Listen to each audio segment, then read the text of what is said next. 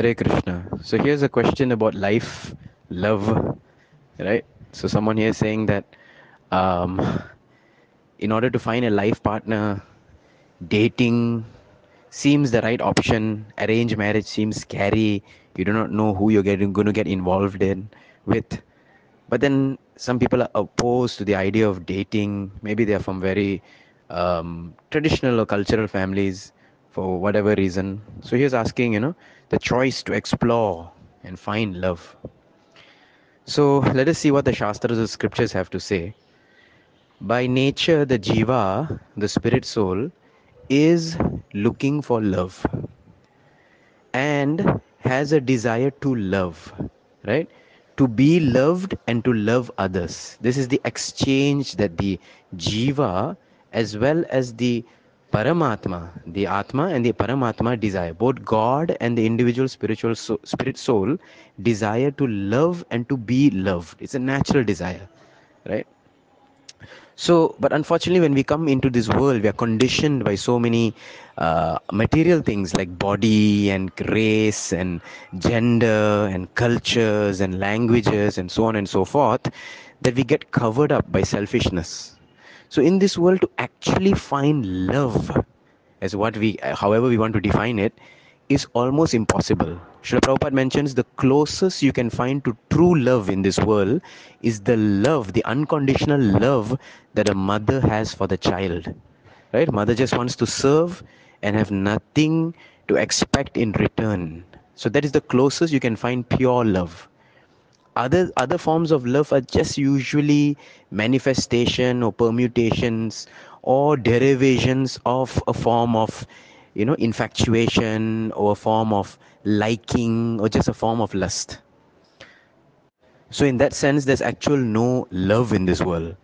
In a book by His Holiness Bhaktivikas Swami Maharaj, he writes how Jivatma cannot be satisfied by another Jivatma. One spirit soul, because the spirit soul is so small, cannot satisfy another spirit soul. Right? Both, all the Jivas are known as Chutta, always fallible, where the Lord is known as Achyuta, infallible. So for the small, minute parts to try to satisfy each other, it's impossible. They can find satisfaction in the supreme whole. So the only source of satisfaction is God. As long as the jiva is connected to God, they can find satisfaction. But jiva trying to, you know, find satisfaction with other jivas, it's not possible. So then pure love or real love is not there in this world. It's just a manifestation. Then we have to understand the concept of marriage then. So Shastras mention marriage is called Vivaha Yagya. Vivaha is marriage. Yagya means sacrifice. It is a sacrifice. Why is it a sacrifice? Because you sacrifice something for gaining something higher.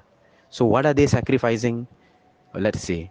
So Vivaha Yagya is a process where two individuals, boy and a girl, decides that yes, we want to get married. For what? For the betterment of their own spiritual lives.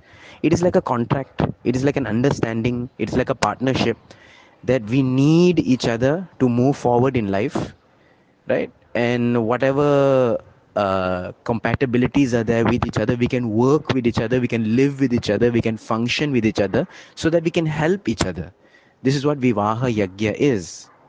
So their compatibility is then checked using many different methods, right? Like whatever compatibility charts or whatever is there.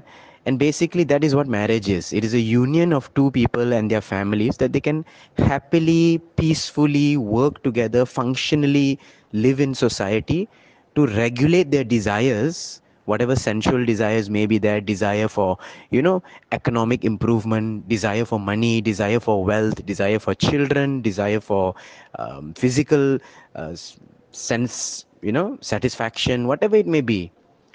But that all that is brought into a scope of regulation, and with that they become very peaceful. The minds and heart becomes very peaceful, and naturally the result of a good vivaha yagya is naturally both the individuals become very spiritual.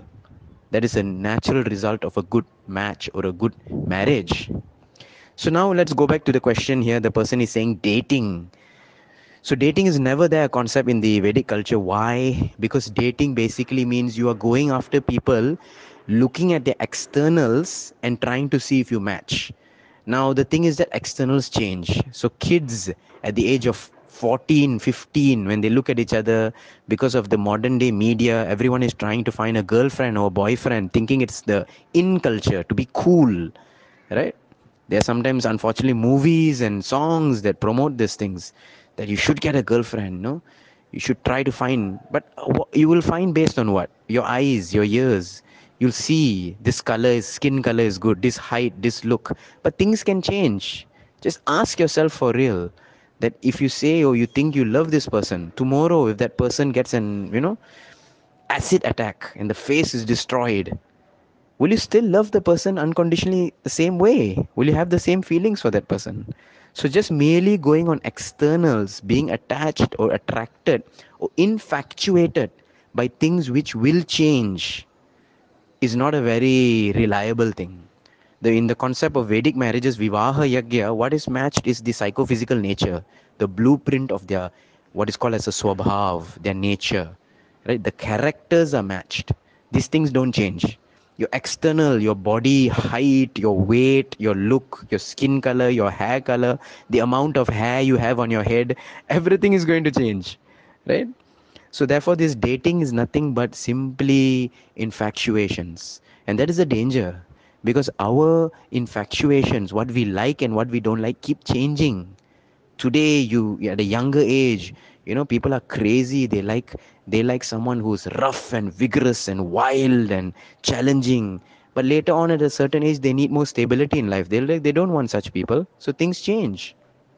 So generally, I give an advice little differently to boys and girls. So for those who are listening this audio message, if you are girls, this is the advice to you. Dating is not a very respectful thing. You're being passed on. You're passing yourself from one person to another, passing yourself from one person to another, trying to find so-called Mr. Right, right? And it is just going to make yourself more messy and yourself less respected. You are trying to see or understand or appreciate or like someone who you can't even understand yourself, but it's very precarious, and in the process you get your heart and your minds all messed up. And so it's a better respectful thing to do than just trying to go out and look. How many people will you look after? There are billions of people in this world. Maybe the person for you is in another continent. How many people can you go around looking for? So it's not a very respectful thing. It makes you a very degrading thing. And my advice to boys, okay, that please do not start this. It'll be a very cool thing. Guys usually think that we have nothing to lose. Girl has something more to lose in the relationship. Guys have nothing to lose, so they get into a relationship. But guys, you think 20 years down the line, when you are a father, you have a wife and you have a child. Let's say you have a daughter, and you come to know that guys are trying to go after your daughter, trying to court your daughter, right? Travel relationship with your daughter. How will you feel? Or you come to know, you marry a girl and the girl says that you marry a girl and the girl says that you are actually my sixth boyfriend. I had five guys before. That's your wife. So all these kind of things are very messy. So one should be a bit real about it. This dating, in one sense, it's like legalized prostitution. It's very messy. If you eat something in one plate, can you imagine? You taste a little, then you keep passing the plate around. Hey, why don't you try? Why don't you try? You also try a bit. You also try. Then he might come back to you again. Who knows? So, so definitely the Vedic scriptures, Shastras, any respectful cultural people would not encourage this culture of dating, because there's a saying, that a woman never forgets her first love. So the first person they think about, they like, it always may not be a good choice, but they never forget it. And that can create a lot of havoc in the future lives. Especially after she gets married, she has her own children. Still, that thoughts of that first person will dwell in the mind. It's very messy, right? So why contaminate our heart, contaminate our consciousness with all this? It's very difficult then to become spiritual when one has such messy baggage. So if one can be very real with oneself, that if one sees one needs that, oh yes, I would like to settle down. That's wonderful. And now there's right ways to go about it. The wrong ways to go about it is going through all these relationship breakups, makeups, and proposals and courtships. Because honestly, anyone who goes through this whole scenario, this whole game, very hard to be God conscious. Impossible, because the whole mind and senses are engulfed or enwrapped about how to attract the opposite gender, how to maintain that attraction from the opposite gender, how to actually win over the heart. It's a huge game, and a person becomes messed up with it. It's just a foolish fad of society, and we should avoid getting involved in all these things. So my advice to both boys and girls, young people of society, please don't get dragged away by all these things. There's nothing cool about it. If one is really honest that one feels by one's nature, one wants to settle down, then be a man, own up to it. Express your ideas, and there's right ways to go about it. We have Shastras, Bhagavad Gita mentions, Krishna says that there's nothing wrong with marriage, but do it the right way, right? Not this kind of dating. Hare Krishna. Just an addition on the comment that arranged marriage is scary, risky. Well, dating is also scary and risky. There's a saying, love is blind, marriage is an eye opener. Many people who enjoy the companionship, dating, and all that, but after when they get married, sometimes they admit that they think they married a different person only. So, because during dating, it's always, we put on a persona, an image to impress, and marriage life is, who you are. So sometimes that you draw an image of who you are not, and that perception is, become fooled by it.